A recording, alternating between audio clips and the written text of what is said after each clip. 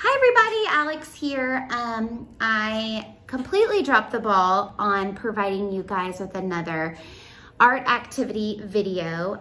In your March packet, you had an option of drawing a leprechaun with me or a shamrock. And the reason we did that is because we wanted to give some options for littler kids or kids like my Hames who needs more help with fine motor.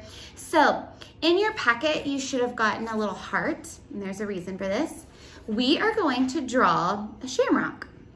So I'm gonna pause this and then I'm going to flip the screen so that you can see it.